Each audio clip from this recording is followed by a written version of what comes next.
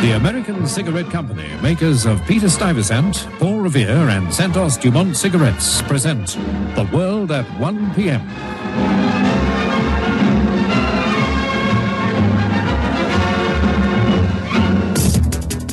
In the news this afternoon, the hotel industry asks for tax relief, new outbreaks of locusts in the country, South Africa's position in Antarctica, and more soccer violence in Britain.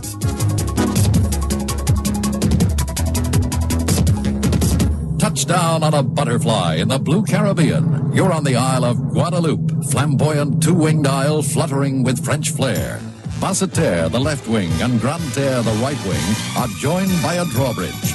On whichever wing you enjoy your summer fling, Guadeloupe will delight you with exotic sun, French fun, and jolly rum.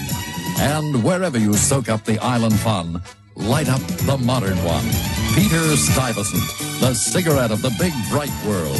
Rich, choice tobaccos in king size. Plus the miracle filter for easy draw, more flavor, more satisfaction.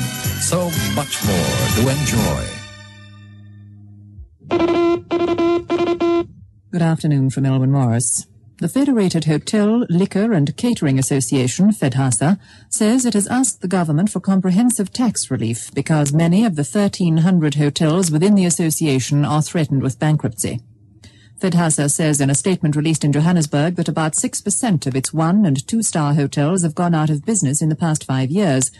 The statement said good Christmas bookings would help tide over smaller hotels, which comprise 80% of the association's graded hotels, until the proposed tax relief plan was adopted.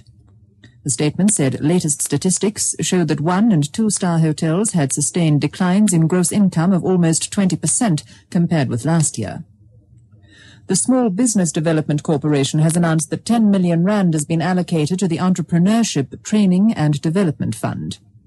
The program provides for cluster industry workshops, industrial hotel workshops, small business clinics, and buyers and sellers exchanges to be established in areas where the need is the greatest.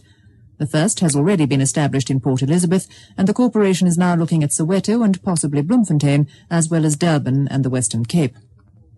The managing director of the Small Business Development Corporation, Dr. Ben Vosloo, has called on financial institutions in the private sector to invest money in the development of industrial premises and areas in less developed centres. He was speaking at the opening of a new industrial park at Lenasia near Johannesburg. Dr. Vosloo referred to the advantages of small business as an employment creator and said that its biggest advantage was its relative inexpensiveness in creating jobs. The SBDC created employment at a cost of about 4,000 rand a job, compared with a minimum of 30,000 rand a job in larger industries. Dr. Vosloo said the SBDC had created about 40,000 jobs in the past 4 years.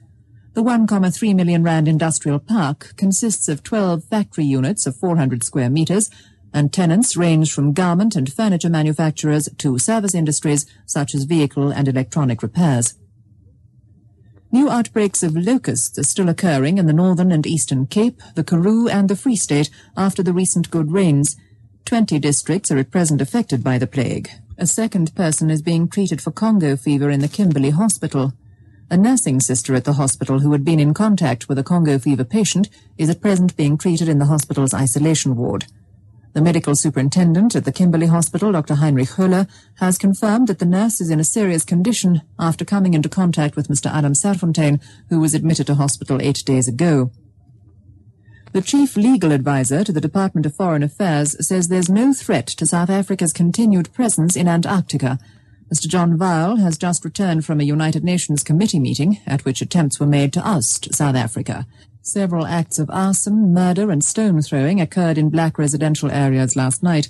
The police say in their latest unrest report that the charred body of a man was found at KwaNobuhle near Port Elizabeth. At Khayelitsha in the Western Cape, a bus was set alight, and at Guguletu, a delivery vehicle was set on fire. Incidents of arson also occurred at KwaMashu near Durban and Mamelodi near Pretoria. Stone throwers caused extensive damage to shops at Alexandra in Johannesburg. British police made dozens of arrests in Portsmouth last night as rival gangs of soccer fans ran riot.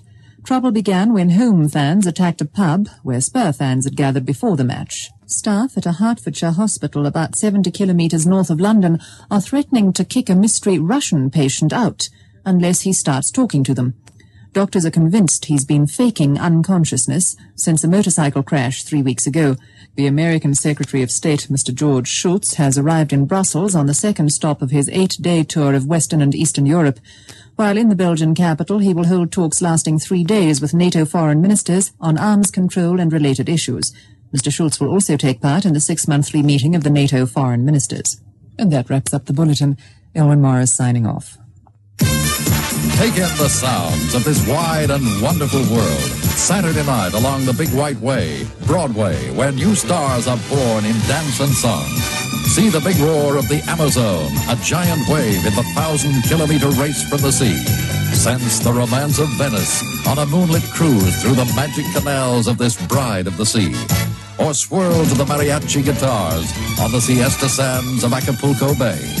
This is the fascinating world of Peter Stuyvesant. Light up a Stuyvesant. Rich, choice tobaccos, miracle filter, king size, so much more to enjoy. This newscast was brought to you by the makers of Peter Stuyvesant, Paul Revere, and Santos Dumont cigarettes. Your next news service on Springbok Radio will be Nice Flitzer at 3:57 p.m. this afternoon.